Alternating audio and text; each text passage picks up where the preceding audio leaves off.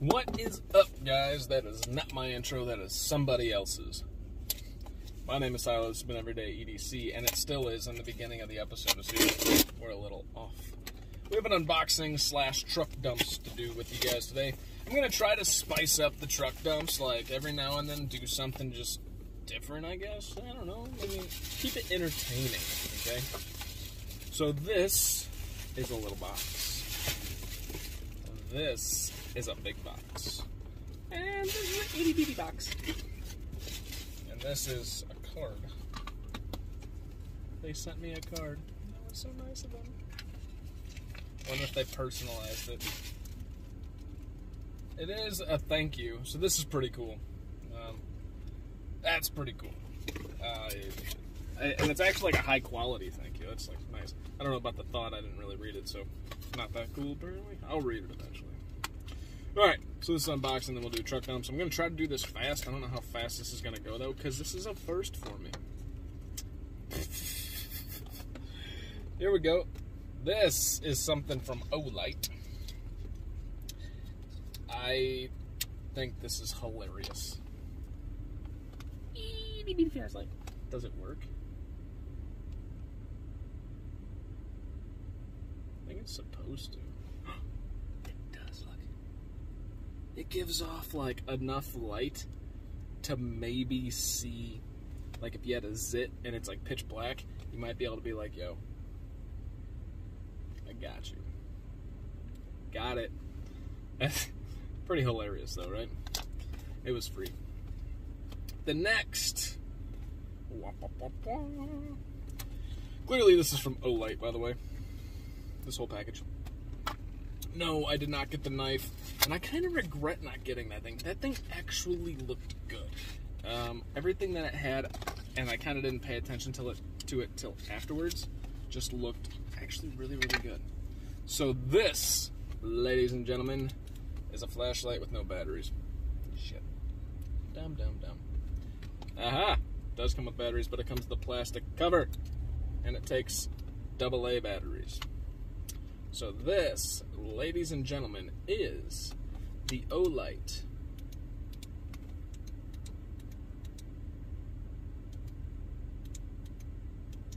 I think it's just like the... I think there's only two modes. This is the OLights 5T. Yeah, there's just a high and a low. Story of my life, right? Highs and lows.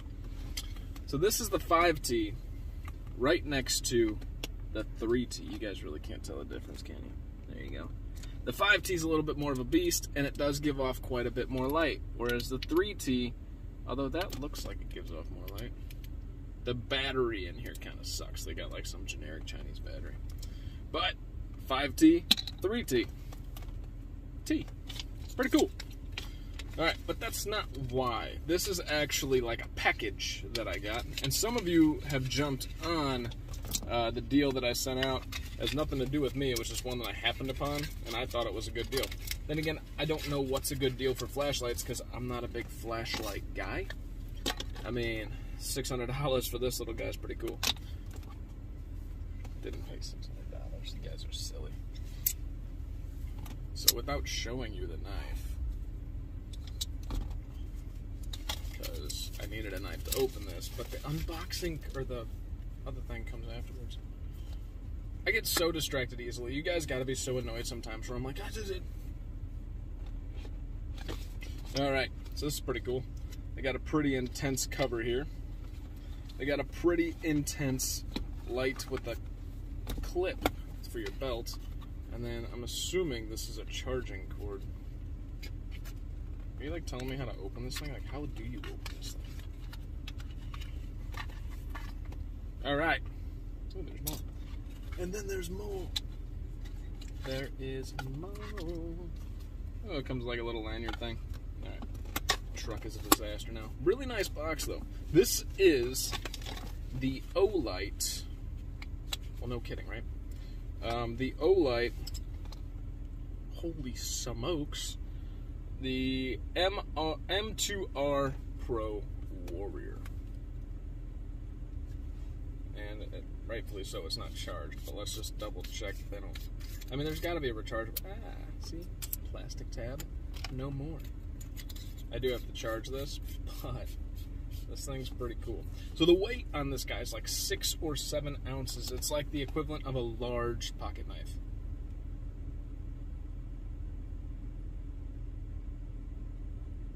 Oh, sorry.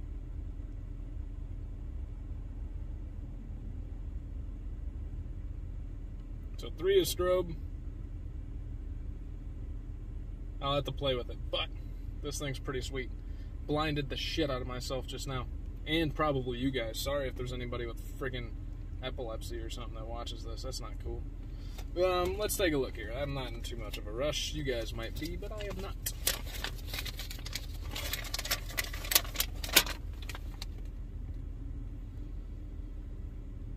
It's all in a different language. Odd. Alright, I just want to tell you guys the different, okay, so they have different functions. Change brightness level. When the flashlight is on, press and hold the side switch, and it will, starting from the present brightness level, automatically cycle through low, medium 2, medium 1, and high mode. So, okay, that's cool, alright. Moonlight mode. When the flashlight is off, press and hold the side switch for over 1 second to access moonlight mode. If the memorized mode is moonlight, simply press R. So that is moonlight. That's like, let's go outside and like look at stuff, I guess, but not use too much of it.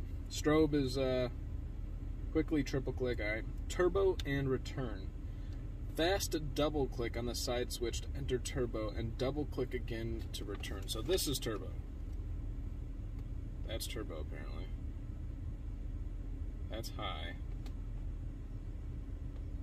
Alright.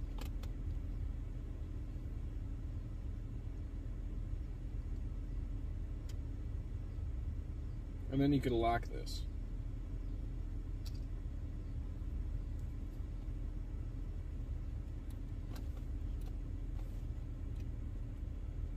Huh. It has a little button back here, so if you just want to do a temporary look, like, there you go.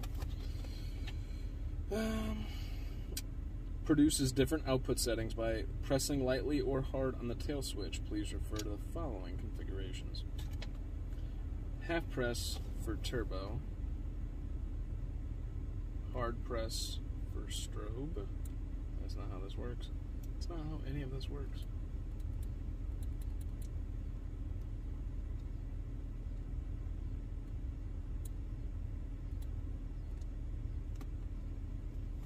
I'm confused. I'll have to play with it, guys.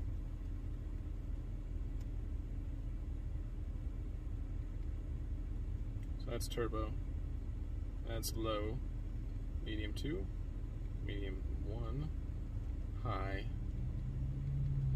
I feel like high and turbo are kind of the same thing. But either way, I wanted a good flashlight. I told you guys about it because, you know, I'm at work and I see, like, I was actually jealous one day. My maintenance guy comes up and they were looking at something, and then he looks at me and we had to look underneath something. So I bust out my OLight 3T, you know, I'm like, I'm prepared, I'm ready. What does he do? He busts out this Lord knows what. But next thing you know, I can't see. This thing was bright. It was large. Don't get me wrong. Charging. 3, 2, 1. Charging. I think. Am I charging?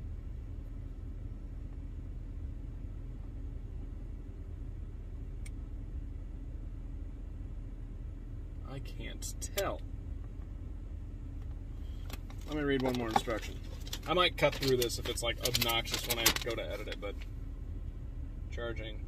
When the flashlight is on, oh, change brightness, a little stupid.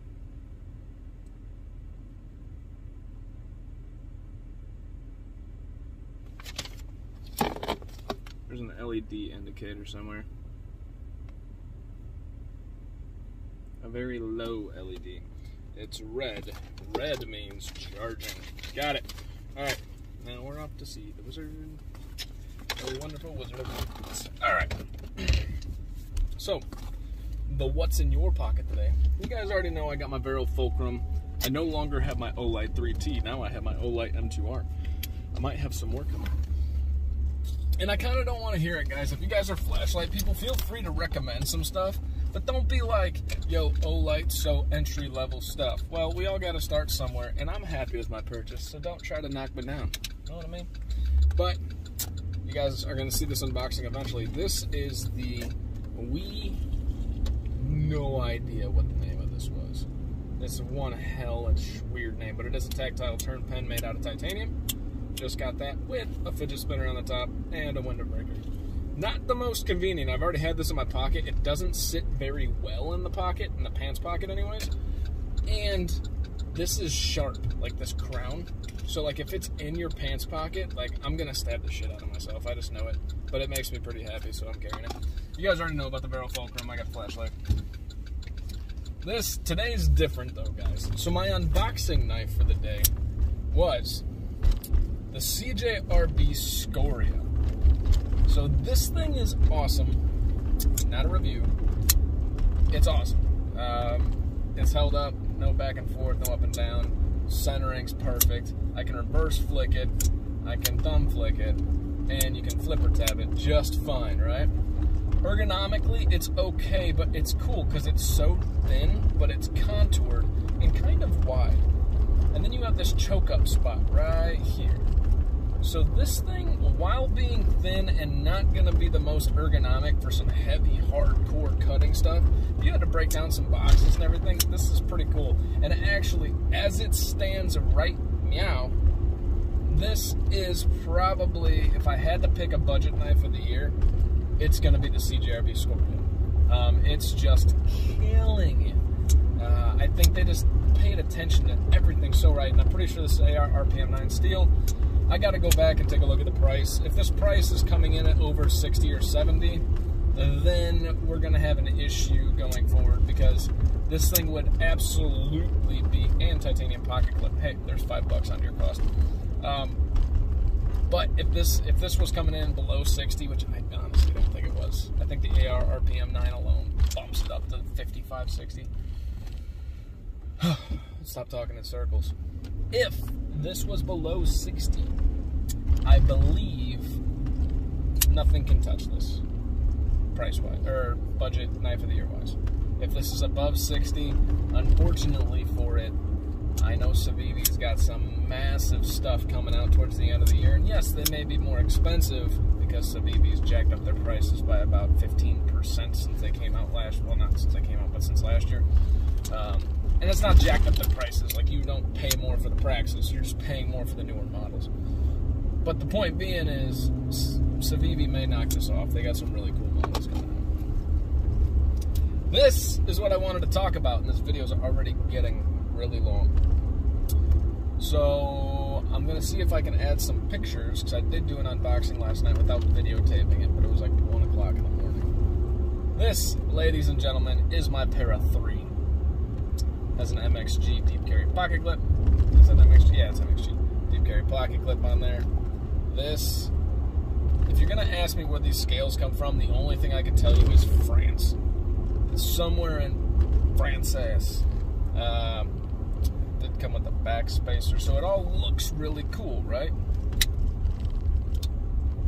The action looks great, right?